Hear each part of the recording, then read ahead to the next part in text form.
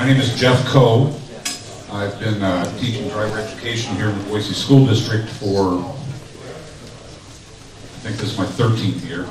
And I've been the supervisor of driver education for the Boise School District for the previous, I think this is my 8th year of doing that. So I like teaching driver education so much that I've hired myself to continue to teach. I teach 3 classes a year because I love teaching driver ed. About a year ago, I made the mistake of inviting Audra to come to my parent class, and she came, and so now she asked me to do this.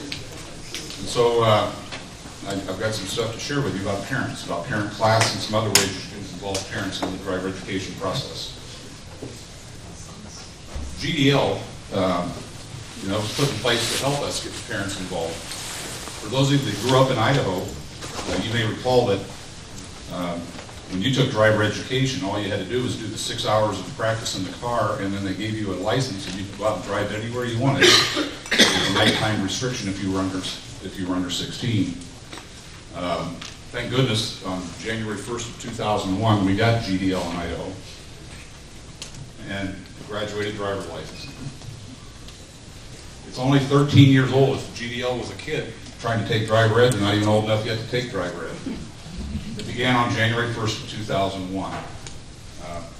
If we don't get the parents involved, and I'm not going to assume anything about the program you work in or how you approach what you do, but if we just take the kids through, we do the 6 hours of behind the wheel, we do the minimum of 6 hours of observation, 30 hours of classroom, and then we hand them a permit and they're gone, and we've never had any interaction with the parents. We're assuming a whole lot there. We're assuming that the parents are really going to understand what the graduated driver's licensing is all about. We're assuming that the parents are going to be fully cognizant of all the things that they need to do during that time. We're assuming that the parents understand that their kids aren't a very good driver yet. And so we're assuming a lot of things there that can get us and the kids and the family in trouble. So the question is GDL enough? Is it doing all that we as educators hope for? And I think it is, as long as we involve the family. And we have to be the one that gets the family involved in that. I personally know of families that went down and they signed off saying they had the 50 hours and they didn't have anything close to 50 hours. And I'm certain some of you know of situations similar to that. The parents, it works out if you do the 50 hours of driving over 6 months, that works out to 17 minutes a day. And some families, for some reason, don't get that 17 minutes a day of driving for their kids. So, talking about parental involvement. This was the way it used to be written in our laws here in Idaho. You had to have contact with each student parent or guardian. It was required at least once during the course, and that contact would be by a phone call, could be by email, U.S. mail, or it could be an in-person contact. Now it's been changed so that kind of contact applies to online courses. And maybe some of you deal with online courses, but if you're teaching a regular classroom setting where they come in and work with you, that doesn't apply anymore. What does apply now is this. This is a new law. It is in effect now. The last legislative session, they enacted this, and it says there that instructors will conduct at least one parent night with each driver education class. The parent or guardian must attend prior to the student receiving their supervised instruction permit. That's going to put it's already, I'm racking my brain trying to figure out how we're going to implement that for our summer programs. In Boise, we run 12 classes in the summer, but those are during the daytime hours when it's going to be hard to get parents to come in. We also run 18 classes during the school year, and those it's much easier because those are in the evenings. You can get the parents to come in then. But that's the way the law is written now, and that's why Audra's invited me to come down here and talk to you today, because I've been doing a parent class since the very first year I taught driver education. Yes? So what do we do if both parents are in jail? Well, there's a unique circumstance. I run into this stuff. What it says right there that I'm going to violate the law if I give it to the grandparents. Well, no, it's a parent or guardian. That kid's, if both parents are locked up, somebody's in charge of that kid. So they're not legal guardians. Well, I'm not going to get into the legality of that. You can talk to Audra about that. All I'm saying is that somebody has to be there. Some adult, a responsible adult person needs to be there at that parent class. I just was worried about the way it's written. Right. Because I deal with a lot of people that aren't parents. Yeah, and I've had grandparents come to the parent class. Yeah, that's okay. I've had, you know, but there is always somebody that Is that comes a in. guardian then? I'm sorry? Is that a guardian or not? Well, I don't check to see. It's a responsible adult, though, from the family. That's all I require. Well, that's what I do too, but I don't, you're saying that's a law now, or a rule. Well, it leads me to my next slide. Different strokes for different folks. I had to pay him to come in and talk about this so I could go to that next slide. You know, not all of us are going to approach this the same way. And I've got 3 different examples here of what we're already doing in the Boise district. In some of our classes, the parents come in the first day. The very first day of the driver education class, and at that time the instructor can introduce himself or herself. They can go over scheduling, they can go over carpooling issues, whatever things need to be taken care of. You can go over syllabus at that time, talk about class expectations, what things that you're looking for from that student. I don't do the first day thing. You know, I handle that with my website, and I handle that with materials I send home, and I do it with a phone call. I call every parent before the first class, and then I send a letter to them before the first class. What I do is the parent class at the end, the graduation night, and I set that up from day one. I tell the kids and the parents, block out this hour. It's a 1-hour thing. Block it out because you have to be here. I hand out permits that day, and I don't hand out permits if you're not here, because I schedule it so it's the 30th hour of instruction for the kid. So obviously the kid has to be there. That's his 30th hour. And then mom or dad shows up with them. Usually I get 2 parents to come in. But and I've never, ever, in the 13, 14, whatever it is years I've been doing this, I've never had a kid show up without mom or dad or both, or some guardian. They want that permit. And I harp on it all the time. In my closure, every single classroom, every single time I say, when is this due? When is that due? When is the parent class? What time is the parent class? Where is it going to be? Every day I do that when we finish class, so it's drilled into their head. Now, something we do in Boise, and I assumed for years that everybody did a parent drive, but over the years I've come to find out that some places don't do a parent drive. If you're not doing one, I personally believe you're passing up a tremendous opportunity to teach those parents what they need to do next. You know, I tell the parents, and we do this the last drive. All of our students do a parent drive. And we do this on an evening or on a weekend so that the parents can show up. During the summer, I'm amazed in the summer we get the parents to show up during the day because we teach drive right in the summer from 7 in the morning till 4 in the afternoon. And the parents come in for the parent drive. But it's a great opportunity to have that parent, number one, see just how poor a driver their kid is. It's a great opportunity for me to say, you know, your kid is not a good driver. You know, it takes years and years and years to become a good driver. You can't become a good driver in 6 hours. If I ask the parents at the parent class, I say, if I told you that I was going to take your child and in 6 hours of intense training, I was going to have them on stage at Carnegie Hall playing the piano, you'd think I was an idiot. Well, I'm telling you right now, I can't get your kid to be a good driver in 6 hours of practice. It does not occur. And so I tell them over and over, your kid is not, no, we're not ready for that yet. I just tell them, you know, your kid is not a good driver. And I want the parents to understand that this is really valuable to those parents that have their oldest child coming through your program, because they don't remember what it was like maybe when they first started driving and how scary it was for them. And so I want them to see their kid drive. The other thing I like to do on a parent drive is to model behavior. I've got a little signal I do with my kids. If they're inside that 3-second cushion there that I like to have, that's the only time I ever get nervous when I'm teaching kids. I don't know about you guys, but when they're inside that 3-second cushion, my radar is going off. And so I just do this little signal here, and it just means open up a gap, give me more of a gap there. And so I show the parents that. That's something they can do. I show the parents how I help the kids steer.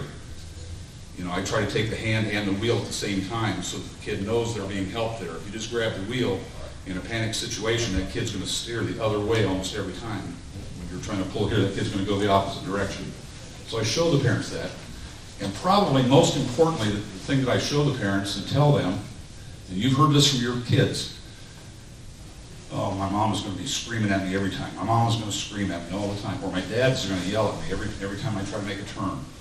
Well, I tell the parents and show the parents that, you know, yelling never produces a positive result. Yelling at a kid when they're learning to drive is going to produce a second error immediately. And then if you yell again, now we got a third error. And next thing you know, you get tears coming down, or you're involved in some unfortunate meeting with another vehicle. So the parent drive, if you're not doing that in your program, I really, really urge you to do that. And that's face-to-face meeting with the parents there. It doesn't completely cover what the state is asking for. You still need to involve the parents with something else. And to me, that's an ideal time to have them come in for this parent class.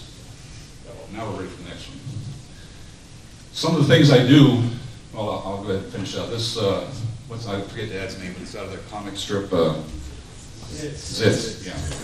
Several years ago, the kid was going through driver training, and it was awesome. They had some great cartoons in the paper.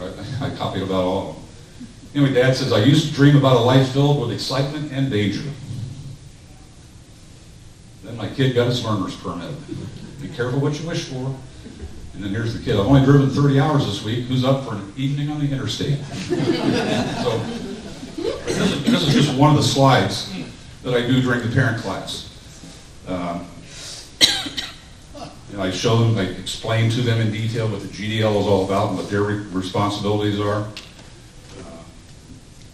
And I use the Zitz character for some of the lessons I'm trying to get across to them. Here's another slide that I show them.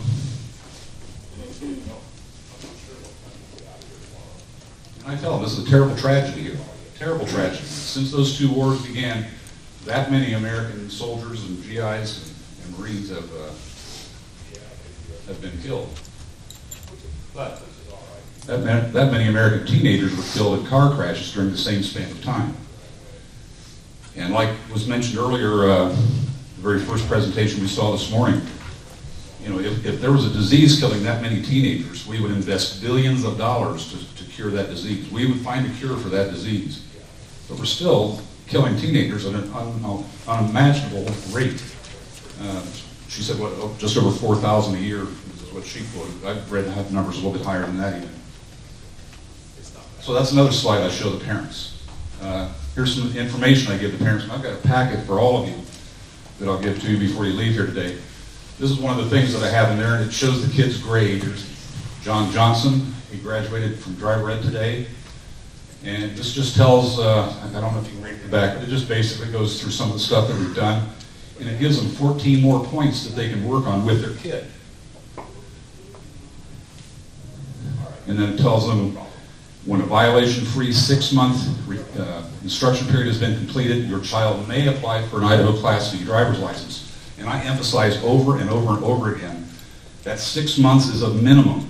I tell parents that, and the kids don't like it when you tell the parents that, but I emphasize to the parents that it's a minimum. If you want to keep that kid on that permit for a year, do it for a year, do it for 2 years. That permit doesn't expire until they're 18 years old and 5 days past that. So anyway, then I give them the kid's classroom grade and the kid's driving grade. Now after they look at the driving grade, they may be thinking, even after doing the parent drive, they may think, well, my kid's pretty good. He's got an 84% in that class. But I also give them a driving rubric, the grades rubric, and here's where that kid was. Average driving for a rookie driver. Mastery of basic driving skills. Coaching is necessary. So I want the parents to see where their kid is. That their kid is not ready to go off and drive all over the place without supervision and without lots of teaching from mom and dad. Jeff, did you say that was also in there? This is not in the packet. My email address is up here at the end.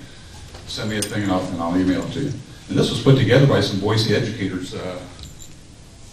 There's one right there, Aaron McKinnon, and Wayne Norman did it with you, right?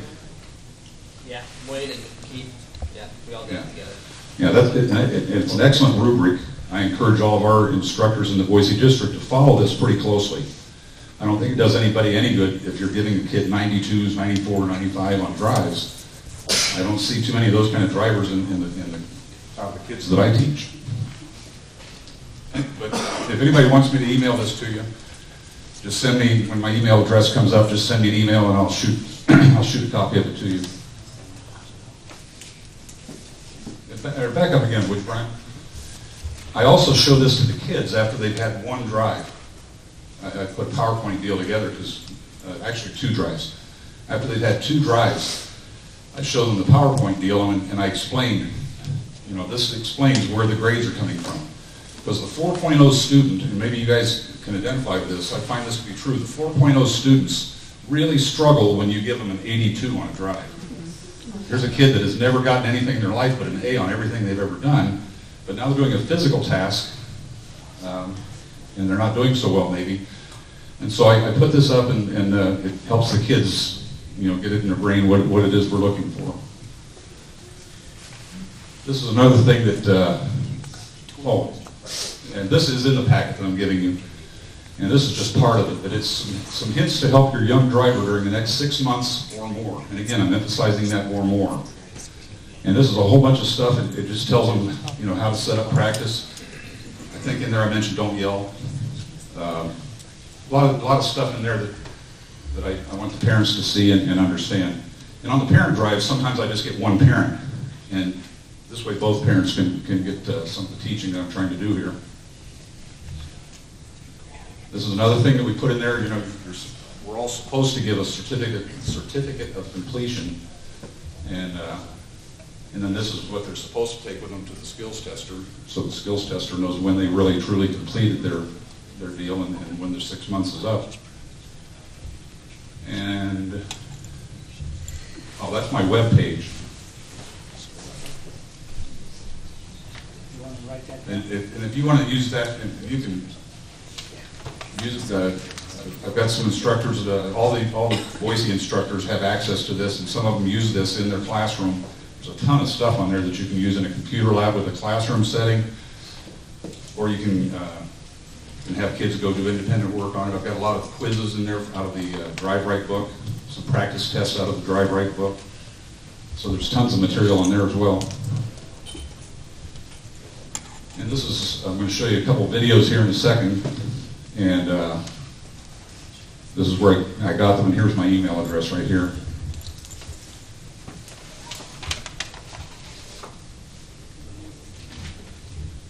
Any questions at this point before I do some other stuff? Yeah? Do you guys give credit for, and then show up on the transcript for the grade? Boy, I wish we could. Caldwell does. Bill Cooper's not in this group, I don't think. Bill Cooper out in Caldwell, he finagled it with his district that they get, I think, a half credit. That's the way they do it. And so I went to our people in the district, the big shots in our district, and I proposed it, and they shot it down every time. I went at them several different years on that, because I thought it might be an incentive to get more kids to take driver education, because as we all know, a lot of kids just wait till they're 17 and go out with no training. I had another question, but and maybe this isn't fair to ask this, but you want parent participation, and you require parent participation. What do you think about allowing kids to drive with their parents while they're in driver's ed? Well, legally they're not supposed to. I know, but if they were to change that. Boy, I'd love that. I'd vote for that one, yeah. Some states have the kids do the driving for X amount of months, and then they take driver education. Ohio does it that way. I think that's not a bad plan either. So to work with the parents with what they can practice with their kids while you're in driver's ed, you think would be smart? I do too. Yeah, I would like that. And I'm going to say this without the microphone. Every once in a while I suggest to a parent, take the kid to a parking lot someplace. I didn't say that, but I think we've probably all done that before too. And I tell them, they're not supposed to. If a police officer comes in and, you're not supposed to be driving, but they're on private property, so probably most police officers are not going to do much about it if they're not doing anything crazy. I tell kids they can drive on private property, but not on any public thing. Right. The other thing, in my parent meetings with the last night, I tell the parents, hey, you don't have to sign off on it in 6 months. Of course, the kids get upset, but I said, look, I said, see this permit? It says it expires on 5 days after their 18th birthday. Kids, you can keep you on there until then. Well, If you want it up to 6 months, then you have to demonstrate to your folks that they feel comfortable. And I understand there was a AAA survey here a couple, 3 years ago that said 40% of Idaho parents were signing off on the kid getting the license, even though there were 3 or 4 things they had major concerns about. And I tell the parents, you don't want to do that. in so many cases, the kids are running the household. Yeah. And also, a lot of parents are really eager to stop being the taxi. They want a kid that can drive the little siblings to soccer practice or whatever. The other thing I emphasize to parents at the parent class, and again, the kids get really upset with me on this one, but I tell the parents, you don't have to get insurance on that kid as long as he's driving with a permit. Yeah.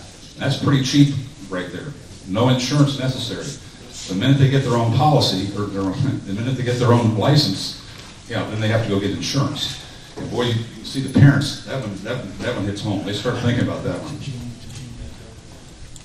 Can we click on any of the links or just go to the next slide? Well, no, those links aren't live links.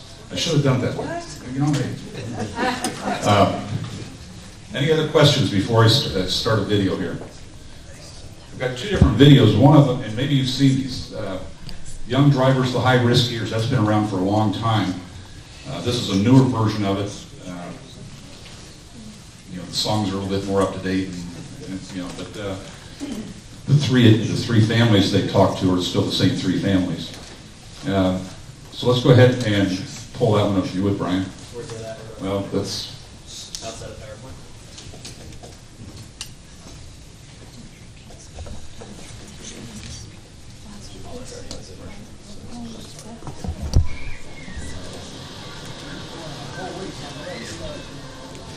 the volume isn't great. We Greg back here on the camera. Greg and I fiddled with this. I got my license today. This video also. Pretty sure the first place I went when I got my license was Taco Bell. I was really excited. I went to them everywhere. To a friend's house so I could show off. Having that freedom, go wherever you want to go. You don't have to depend on your parents anymore. Going on dates or something, you don't got your mom, bro. Just one. And this is on YouTube, so it's easy for you to get a hold of. I can just leave my house and I don't really have to tell her like what I'm doing. It's fun to be with your friends in your car and listen to music.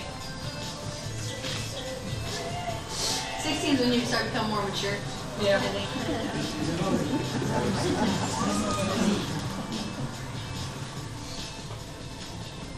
Teenagers in the United States get their licenses earlier than in most other countries, and they have easier access to cars once they're licensed. In many families, giving the car keys to a newly licensed driver means not only freedom for the teenager, but also relief for the parents from seemingly endless chauffeuring duties. But it comes with a potentially high price. Crashes are the #1 cause of death among teens. Per mile driven, the crash rate for teen drivers is 4 times the crash rate for adults. It's higher still at night, and it's higher when there are other teens riding in the vehicle. It's the highest still right after they get their license. In fact, the crash rate for 16-year-olds is twice as high as the crash rate for 18 and 19-year-olds. During the learner permit, when teens are doing practice driving with their parents in the car, crash rates are really low. That's a very safe way for teens to drive. But once the teen begins to drive without their parent in the car, crash rates skyrocket. Teens are inexperienced drivers. They're more likely to speed. I think it's fun. Going ED. 85, I end up rushing a lot. They make more driving errors. Almost hit a person like a week ago. They take corners too fast. Yeah, I flipped over my car. They may follow too closely. And I rear-ended them. They're not always able to handle a hazardous situation that pops up for the first time. Driving in bad weather, for example. It was raining outside, and we like skidded and like slid. An adult driver just has more experience handling a situation like that. Teen drivers tend to minimize their risk and overestimate their driving ability. I think I'm a good driver. Yeah, I'd say I'm a pretty good driver. I think I'm a pretty good driver. I would say I'm a good driver for now. And that can get them into troubles. She just loved people. She made friends easy, and she had a lot of friends. Brenda was a good student. She loved to learn. She was really looking forward to going to college. And I never will forget it. When she had been looking, she had been watching the mail close for her acceptance letter to see if she got into JMU. And she went to the mailbox that day and she came on back. She come through that door and she said, yes, yes, yes. She opened up the envelope and then she I can see her now. She just said, yes, yes, yes, she said.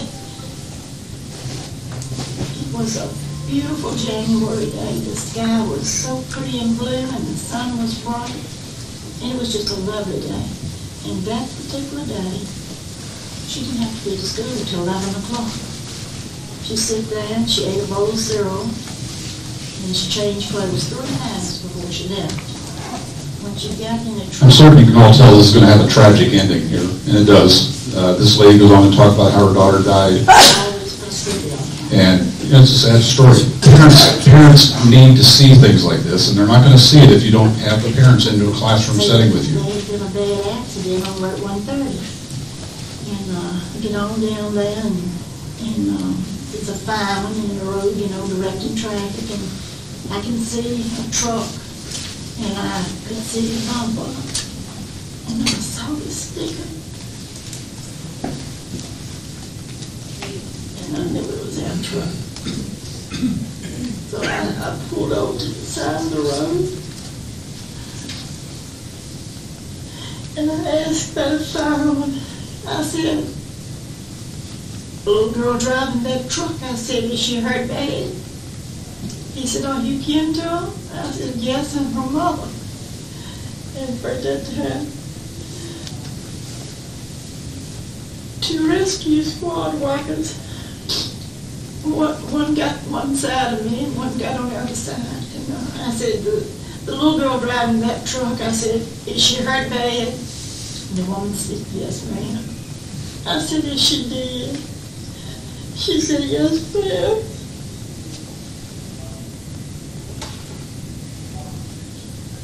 Brandy was an inexperienced driver who died in a crash just 1 month after getting her license.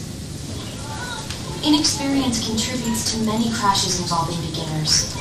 For 16-year-olds, the first few months of driving is when they're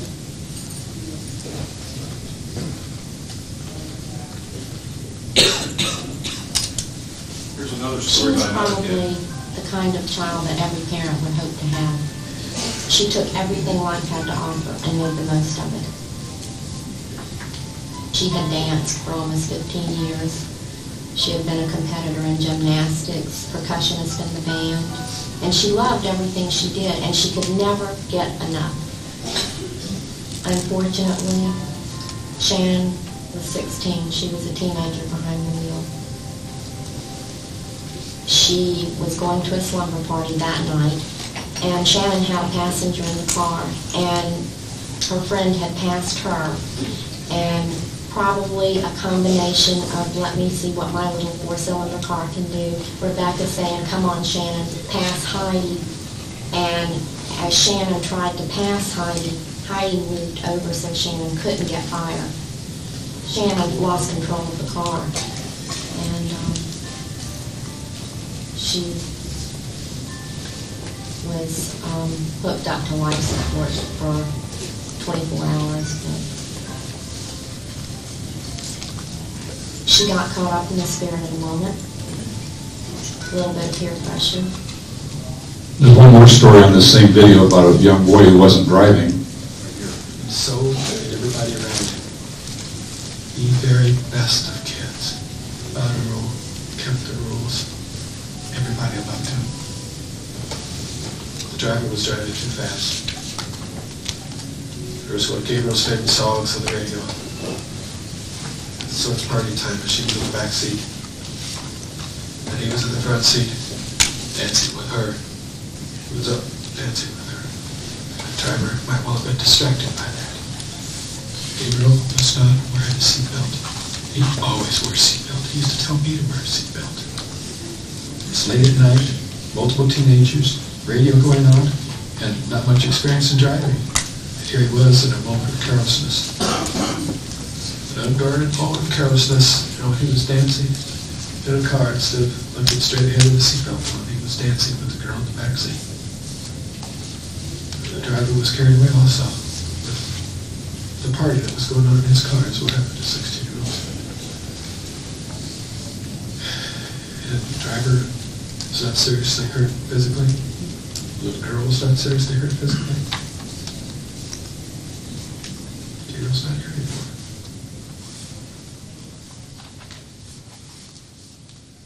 So that video is about 20 minutes long. Like I said, it's on YouTube.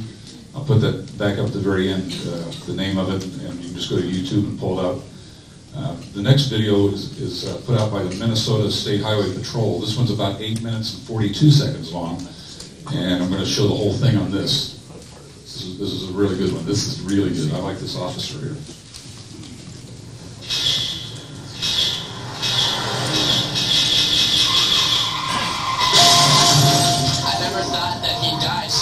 She was crazy. One, they're walking right down the hall with you, and then next minute they're gone.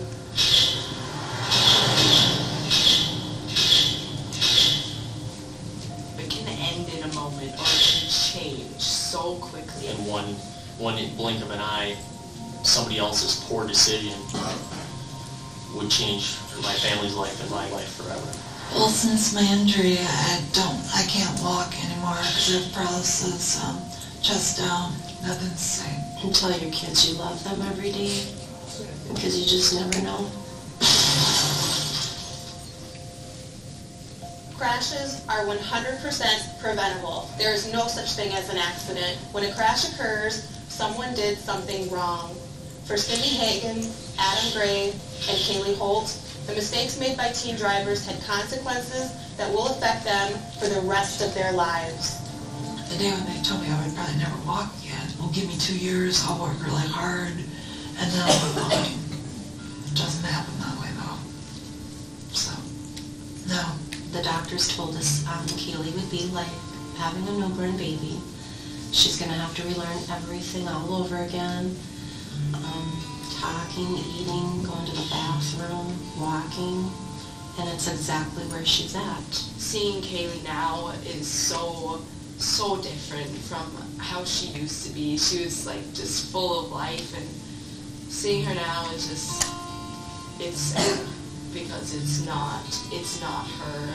At the time of the crash, my father was a healthy, vibrant 68-year-old man, enjoyed life and enjoyed his grandchildren, and in one fell swoop, that was all taken away from him. Cindy thought she was doing the right thing. She unbuckled her seatbelt to stop a boy who was trying to kick the gear shift. I was 15, and life for me really, it's not been the same since. I kept thinking I'll just get myself out of the situation and save everybody else because nobody else was doing anything. I never thought that the car was going to end up fishtailing and then flipping and then nosediving. And someone's idea of fun can be more or less like a nightmare for someone else. Adam Gray is a police officer. He was a passenger in a car driven by his father on a beautiful Saturday morning. A 17-year-old driver was up all night before starting his delivery job. He fell asleep at the wheel at 10 in the morning and hit and killed 2 motorcyclists before crashing head-on into the Gray's vehicle. My dad took the brunt of the crash, but with the brain injury that he suffered, made may never heal completely. He may never return to his normal self. I haven't heard my dad speak to me in over a year and a half. And for that young male that was driving the pickup truck that changed our lives, he had the choice to pull over and stop when he was tired. And he didn't make that choice. And he ruined a lot of people's lives because of his bad decision. Kaylee was a college student, and she went to a party and knew it wasn't safe for her to drive home. So she gave her keys to a teen driver, who then ran a stop sign at 2:30 in the morning and was T-boned by another vehicle. No one was wearing a seatbelt except the other driver. She was the only one conscious and able to call 911. Her call saved Kaylee's life. She was on a ventilator. She couldn't breathe on her own. Her head was all wrapped up. She wasn't responding. It was horrible. Most horriblest thing a parent could ever walk into and see your child laying there. Just taking hour by hour to see if she was going to make it. And that's all they were giving us. When we investigate a crash, there is always a point of impact, the place where the forces meet. Parents, today that point of impact is you. Your teen faces the greatest risk of being injured or dying in a crash during their first year of licensure. And even good kids, smart kids, are still inexperienced drivers and can make bad driving decisions. Do you want your teen driver to be responsible for the crash that paralyzes someone, damages someone's brain, or severely injures someone? The rules you make and enforce with your teen driver today will have the greatest impact in keeping your new driver and the passengers in the vehicle safe. I felt ever since I saw both vehicles in the accident that the seatbelt would have saved a lot of this. I mean, pure and simple, and I will never waver from that. Your teen is paying attention to you, even if they don't act like it. Here are 5 things you need to do to keep your teen driver safe. Model good driving behavior. Wear your seatbelt. Don't use your phone. Drive at safe speeds. Don't drive while impaired. Show your teen how to drive safely every time you get behind the wheel. Practice driving with your teen in different driving conditions. Even after your teen is licensed, they still need experience. Practice with them at night, in all weather conditions, on city streets, highways, and dangerous 2-lane rural roads. Help them get the experience that they need to drive safely. Put safety ahead of convenience. While it can be convenient to have your teen drive to school, work, or activities, as a new driver, they are not always ready for the responsibility, especially during that first year after they get a license. Only you can decide when your teen is ready to safely drive without supervision. It's important to discuss driving responsibilities with your teen and make it clear what the consequences will be if your teen doesn't follow the rules. As hard as it may be, you need to follow through with consequences when the circumstances warrant it. Family rules during the first year of licensure should include drive only during daylight, no passengers under age 20 except family members, drive only in good weather conditions and when there is low traffic volume, and it's a good idea to use a written contract that states your family rules and the consequences for when those rules are broken. Finally, assure your teen that they can call you at any time, day or night. Be there for your teen if they ever need a safe ride home. It really needs to begin with the parents. Remind them that you are responsible for everybody in the vehicle. Then it's up to you to deliver everybody home safe. Parents have the ability to take those keys away from their teen driver, and they have the most influence on their teen's life. Driver's ed teachers, law enforcement, we can talk about safe driving all day, but no one has a greater impact on your teen's safety than you. As a parent of a teen driver, you need to make and enforce the rules that can protect your child from being seriously injured or dying in a car crash. Don't think a life-changing crash can't happen to your family, because it can. Today is your point of impact. You have the power to ensure your teen will come home safely every time they go out in a vehicle. Make sure that your children know that this is real life. You're not invincible. You can't, you will get hurt if you think you can do whatever you want. It can happen. It can happen to you. It can happen in an instant, and it will change your life forever.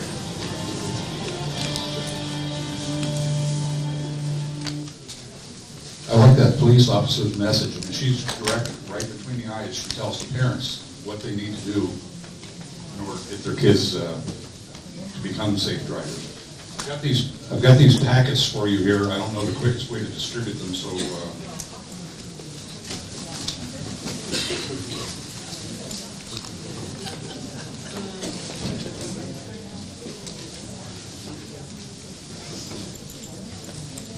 I'm going to put that, well, there it is right there. Yeah, these are the slides, and that's my email address if you need to get a hold of me. I'll be passing these around on one side, Brian the other. Thank you guys for coming.